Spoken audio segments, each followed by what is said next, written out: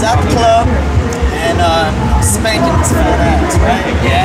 I gave it a 2-piece. I was sucking one man at cracks. You broke your hand on a fat girl's ass?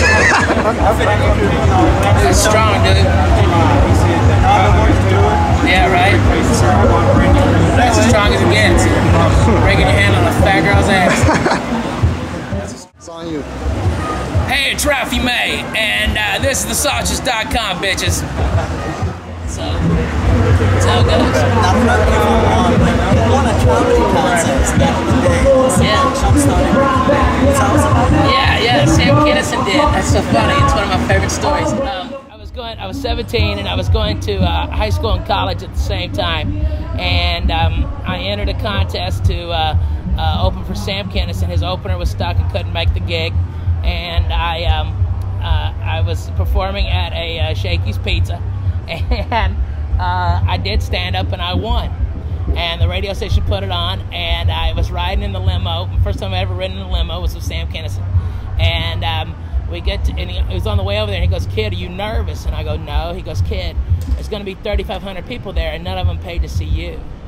And I go, "All right, I'm a little nervous." He goes, "Yeah, you probably should be. Do you have a closer?" And I go, "No, what's that?" And he goes, "It's a big joke at the end of your set to finish your set with."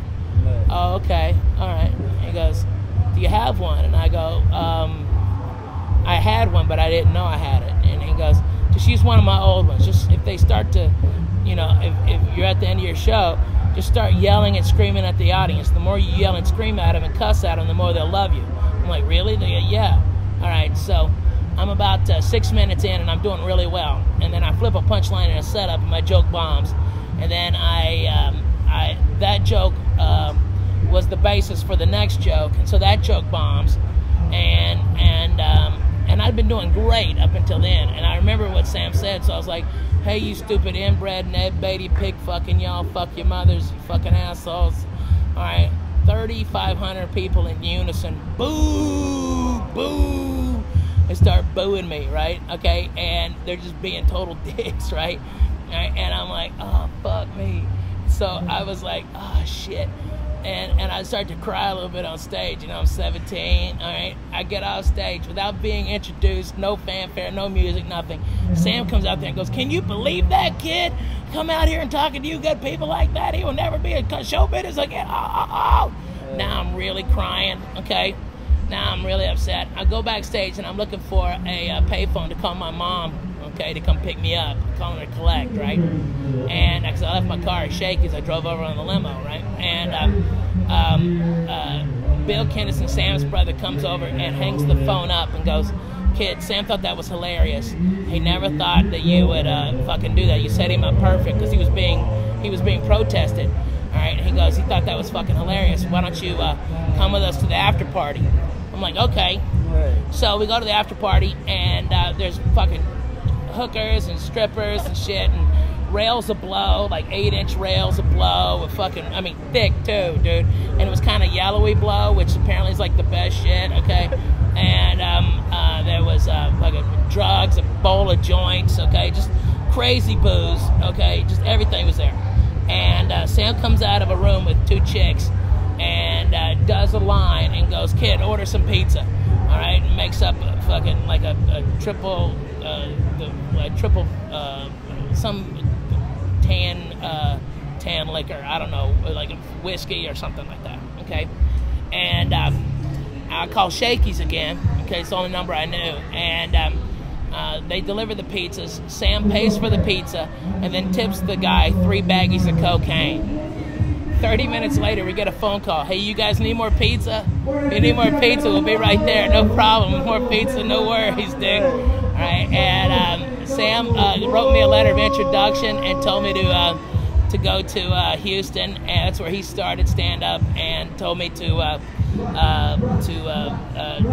got me in with the radio gods there, Rock 101 KLOL, and really helped me out. And every time he'd come into town, he'd have me open for him and stuff, and he was really, really kind to me when he had no reason to be, and told me that I was funny, and when he passed away, it really just shook me to my core.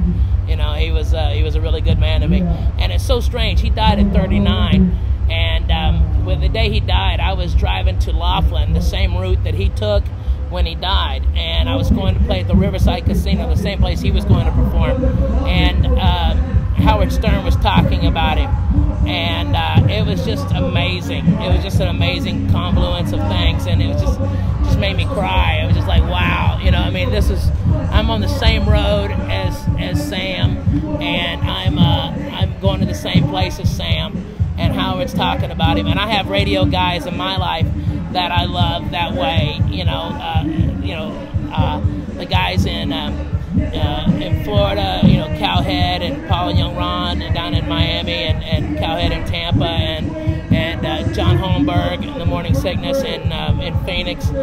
Those guys, they love me the most, and so it's like I have that type of relationship with those guys. I go to their house, they come to my house. It's like that type of thing, and so it's like I experienced so much of what Sam did, and now I'm 39 at the same time, and now I'm 40, and I have so much more than he ever had. I have a wife, I have children, I have success, and it's just, and at the same time I have nothing what he had. I don't have the movies, I don't have the films, but I have more specials than what he had. I have more albums out. And so it's like so weird, that you get to an opportunity to be, that you are just a student until you've done more than the teacher. Right. But the legend lives on. His material is genius, and I don't know if mine will survive the 25 years. Right. He was a godsend. He was an amazing comedian. Now, when you're not getting paid, laid or blazed, what are you doing?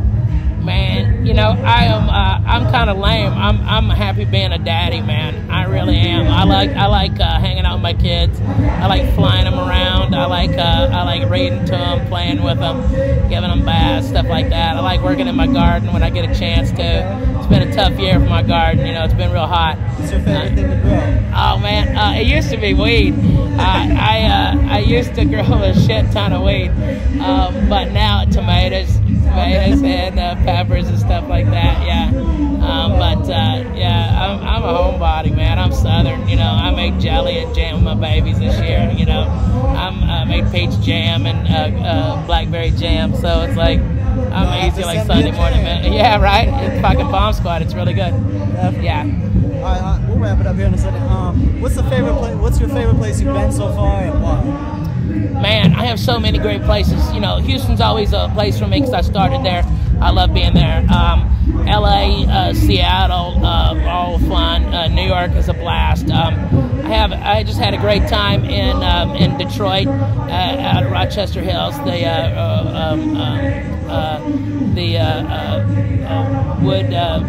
The music festival out there. Okay, it was amazing. There's been so many great places. I've been doing stand-up now for 23 years, so it's like there's been so many wonderful places and stuff and things that I've done. So it's like it's very hard to pick one. What's the best? I don't know, brother. I don't know. It's a hard question, but I have a good time. Everything I do, I have a blast. Awesome. Well, I appreciate your time, man. Hey, man, thank you so much. Sausage? Hey, man, I love sausage. Spicy, fucking Italian. I love it. I love it. Thanks, brother.